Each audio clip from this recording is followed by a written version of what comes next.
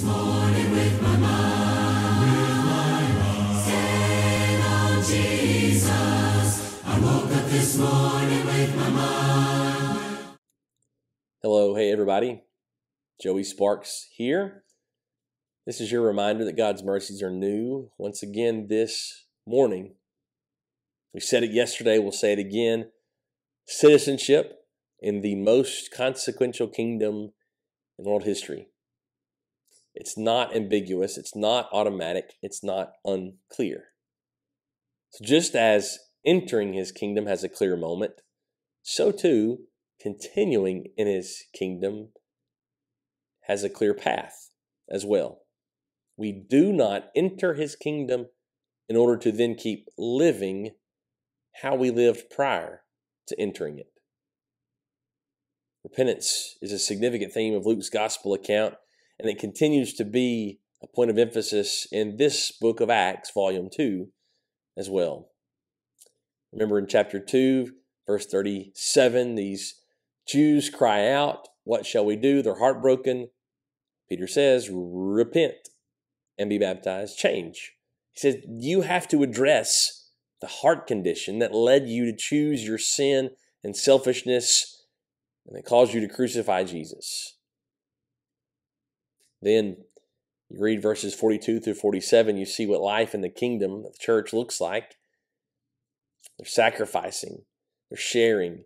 There's a complete change of perspective in living. They're taking care of one another. They worship God through Christ, no longer through priests.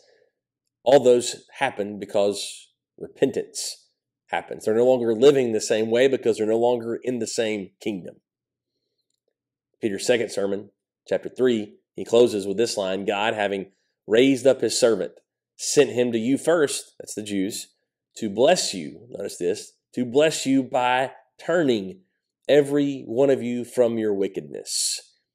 Despite having the law, despite being the people of God, the Jews were still living in their wickedness. And now they were living outside of Christ.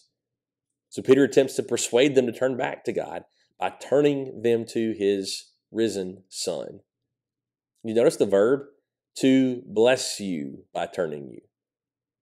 We do ourselves a disservice when we present it inaccurately if we pretend that repentance is a negative thing. It's a blessing to be able to repent, to be empowered to repent, and to enjoy the blessings that come with repentance. So we need to be careful that we're not overplaying that negative side, the painful side of life change. Kingdom living is necessarily changed living. John 18, verse 35, Jesus is in the process of being arrested, or he's just been arrested, and now he's standing on trial before Pilate. And he tells Pilate, my kingdom is not of this world. If my kingdom were of this world, my servants would have been fighting. He would have let Peter and the boys continue with those swords in the garden. He never would have been arrested in the first place. But his servants act different from the world's citizens because they seek a kingdom different from the world's kingdoms. Paul would tell the Thessalonian church, he reminded them, we exhorted each one of you, we encouraged you and charged you, notice, to walk, live, in a manner worthy of God, who calls you into his own kingdom and glory. Because he has brought you into his reign on earth, the church, he now gives you the way of living. Walk in a manner worthy of God. You can't walk like you walked before. You got to live how you're to live now in God because you're in his kingdom. So that means if we are in the kingdom, we are also constantly turning, changing, and growing in how we live.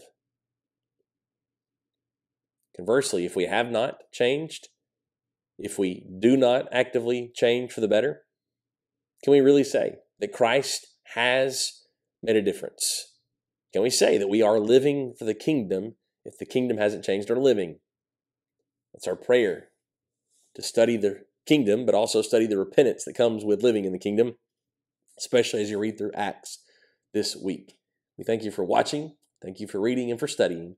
It's our prayer that the timeless Word of God will be your meditation all day today. I woke up this morning.